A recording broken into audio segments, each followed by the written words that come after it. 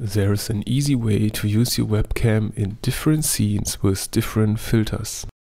I made two test scenes, desktop test 1 and desktop test 2. I add my webcam source to test 1. OBS can only grab your camera source once. If you use your camera source already in another scene, you have to choose the existing source. I apply a color correction filter on it. Now let's add the webcam in the test 2 source. As you can see, the filter from the scene 1 test is automatically applied to test 2. There is an easy way to avoid this.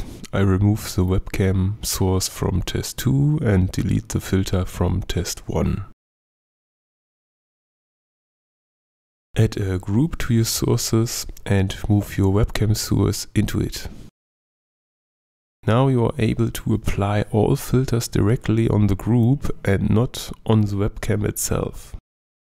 I apply the same filter I used earlier in test 1. Add a group to test 2 and move your webcam source into it. Now you are able to use different filters for your webcam in different scenes.